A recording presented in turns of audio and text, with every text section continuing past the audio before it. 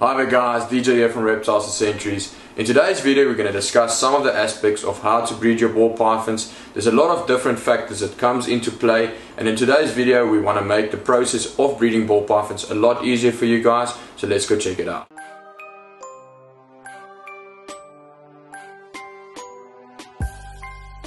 Okay guys, so like I mentioned in the intro, in today's video we're going to discuss the aspects of how to breed your ball pythons. So initially when I started off, I tried to overcomplicate the situation or the breeding cycle for myself, and in all fairness it isn't so hard. So in today's video we're going to discuss the 4 main factors that I believe is important for to breed your ball python, and that will be weight, temperature, feeding and copulation. So let's go discuss that in detail. Okay guys, so we're going to start off the 4 main factors by discussing weight. So weight is one of the most important aspects when breeding your ball pythons.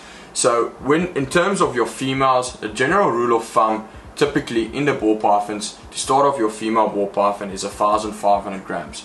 Over the years I've actually seen it's more beneficial to wait a bit longer in terms of size and regarding your female. So the typical ideal weight I have for the females are between 1,500 grams and 1,800 grams. So for instance, here we've got an Inchy leopard, desert ghost, double head for hyperclown female, and this is a great female to showcase you guys today in terms of when we start the females off generally. So as you guys can see, it also goes about not just the weight of the animal but the general condition of the snake itself. So as you guys can see, this female is in good condition in the sense of she's got good girth and good size onto herself. So this female is a beautiful snake or perfect animal to start breeding off as a first time animal, as she's got good size to her, she's got a lot of weight to her body, and that means she's got enough fat reserves to reproduce this coming season. So then on to your males. So I typically like to start off my males between anything 600 and 700 grams.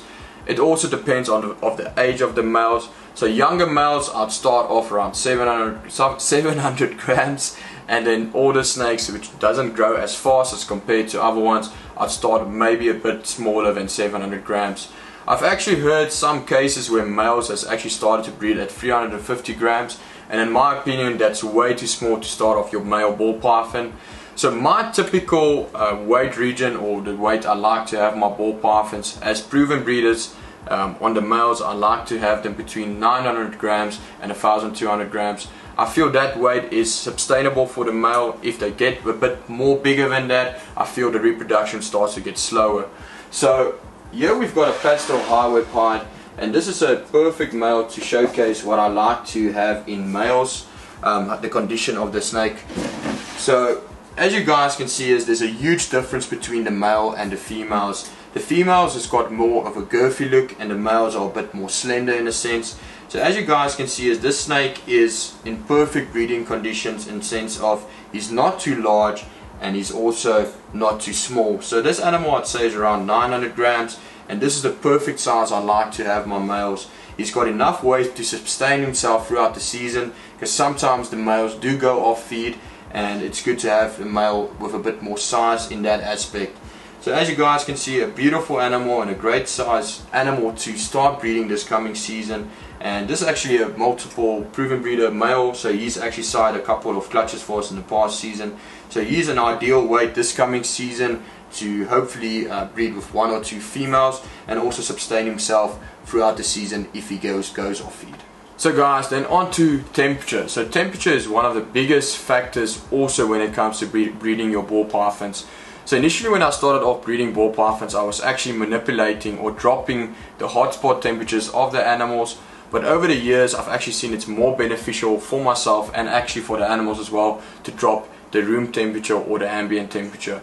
So non-breeding season or non-breeding times through the months September till April, I actually run my ambient room temperature at 28 degrees, and in the start of April I drop it down from 28 to 26 degrees Celsius, and then at the start of May I drop it from 26 degrees to 24 degrees Celsius. And what I've seen is over the years the amount of females I pair up and the amount of females that lay clutches has actually increased a lot compared to the previous breeding method I've used. So just to say it in short quickly, So like I said, non-breeding times I run my temperatures 28 degrees, then the start of April I drop it from 28 to 26 degrees, and then start of May from 26 to 24 degrees. And like I said, I don't change my hotspot at all in these breeding methods. I keep my hotspot 31 degrees Celsius year round, and this has worked absolutely perfect for myself. So then on to copulation. So one of the most frequently asked questions I do get is, how many times must I pair my male ball python with my female ball python?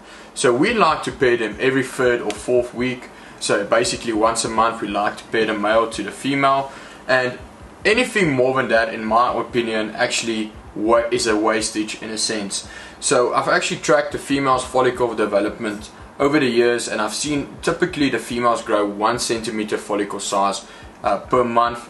So 1 copulation per month is more than efficient for your females. And then another case, it's not actually to do with, how can you say, how many times to pair them up, but let's say for instance you've got a male that doesn't start breeding right away. You can always switch him to different females to entice his breeding behavior. But yeah, that's it all what we're going to say from copulation. Let's go check out the last and final aspect, feeding. Okay guys, then the last aspect or factor when you breed your ball python is feeding. So with regards with feeding, there's not a lot that we can say about it. But what I want to tell you guys is, once your females, or after your females had a couple of copulation, and once they start with their follicle development, the females normally generally go through a feeding frenzy. So what this basically means is your female will have a more aggressive feeding behavior, and they will actually have more, how can you say, need of wanting food. So in these times I like to feed actually my females a bit more. I'd give them an extra meal, or actually try and feed them twice a week instead of feeding once. This allows the female just to put up a bit more size before she actually lays a clutch of eggs. And then guys, a last thing I want to discuss with you guys, which doesn't typically happen quite often, but we do sometimes experience these situations. So let's say you've got a female that is sexually mature, but she isn't the right breeding weight yet.